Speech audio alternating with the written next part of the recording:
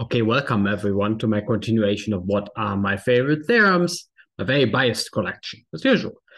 Today is about, well, straight lines and, well, a very nice theorem, Fáry's theorem, which is very simple to prove, actually. It's not so bad from the early days of graph theory, and it's actually pretty surprising, I think.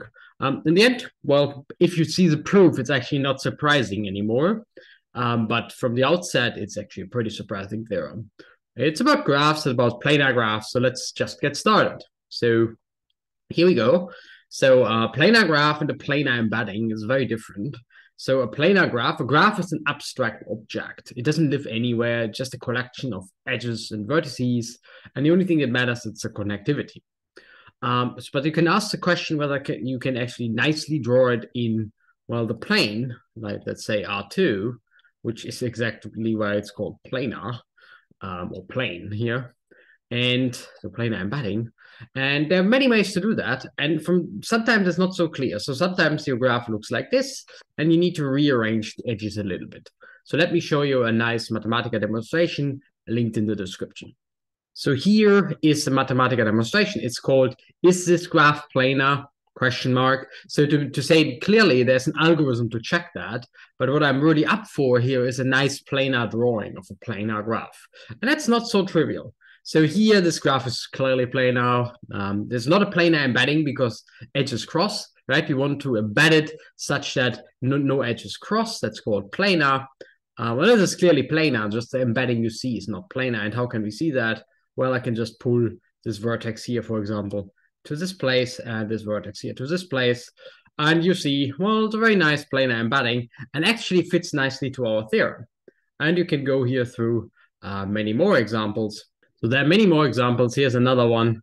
Not quite sure what to do with this one. Probably not planar. Let's have a look at another one. This might be planar. So let's see what we can do here. Maybe we want to, so those two vertices appear to be the problem here. So maybe I put one of them on the outside. We'll see. Oh yeah, so okay. If I pull this one here inside, you can already see that it's planar, just the illustration is a little bit silly. So this edge here that goes all the way here parallel, so sorry, from bottom left to top right, I could pull it kind of, if I pull this edge further to the side, which I can't do in this illustration, so just make this edge a little bit curvy and it will be planar, which is a very nice illustration of what we are going to see in a second, because that's not a solution I would like to consider. Similarly here for this graph, where this edge here in the middle, we just draw it on the outside in a little bit of a curvy fashion. And that's what we want to do. We are kind of looking for different realizations of a graph. Let's say it is planar. Some graphs are really not planar. We don't care about those. But let's say it is planar, and kind of there are many of these, and we kind of would like to have a preferred one in some sense. And that's what this theorem is all about. And in my little example, I actually failed. So planar embeddings could look actually widely different. So this is the same graph. Let me try to convince you. So this little box here is this little box. And this 1, 2, 3, 4, 5, 6 little guy is this guy here, and so on. But they look pretty different. So planar embeddings might look really, really different. So the question is, there are many of them. So is there any preferred choice in a certain way? Are there preferred planar embeddings, and can we find them nicely? As you have seen in the previous demonstration, the Mathematica one, I had this kind of example, the last one, and it was clearly planar, but all the edges were, at least from what I was able to do, at least there was one curvy edge. And so let me just call an embedding nice in a certain sense. If all edges are in this planar embedding are straight lines, so here, this graph G is actually the same as our little graph here, which is also G. This was a really bad G. Give me another try. So this one is also a G. Just the embedding is slightly nicer for this video because all lines are now straight. And they could ask the same question, can I do this for any graph? So can I always find the planar embedding if the graph is already planar, such that all lines are straight? And that's not so obvious. Remember the one in the demonstration, where I really didn't see a really good way of doing it. I had a curvy edge in the end, which I was unable to curve because the demonstration was not perfect. But anyway, so this certainly was not a straight line embedding. So nothing we can really do in general, or at least it appears like nothing we can really do. So some graphs maybe have some nice straight line embeddings, like this one, and some graphs just have non-straight line embeddings.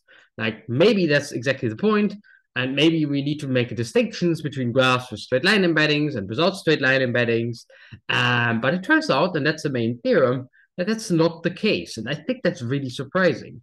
So for every planar graph, well, simple just means it's not completely stupid. It doesn't have any uh, duplicate edges or no loops, something like that. But that's not really description. But it can always draw it without crossings and only straight lines. So you can always draw it without crossings and straight lines. And this is called Fáry theorem. And it is really surprising, actually. So here, after a bit of playing, you probably can rearrange this graph in this way. But a really complicated graph, it looks really surprising to me that this is actually true. That you can always draw it with straight lines only. So you can avoid doing these creepy operations. Well, it's not really a creepy operation, but you can avoid doing these operations. And I think that's very surprising. It's a very strange theorem, a very simple proof. And it can be updated in many ways. So you can actually find like a barycentric embedding where everything is kind of equally far away from one another, this tut embedding, and so on and so on. But I think that's a really surprising theorem. So you can always do it with just straight lines. I'm not telling you how to find those. That's a bit tricky.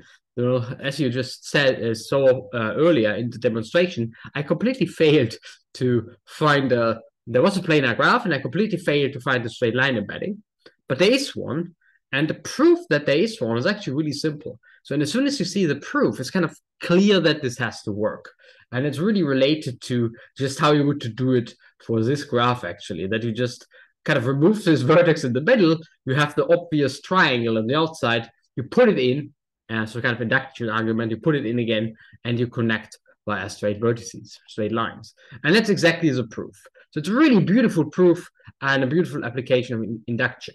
So you assume that you have some planar graph, here you go, it's some planar nonsense, you remove, well, you can assume that it's triangulated, but essentially what you do is you remove one of the vertices, you get a smaller planar graph, you apply induction, so this is the induction step, and it gets you a straight line planar graph, and then you can just add it in the middle again and just draw straight lines.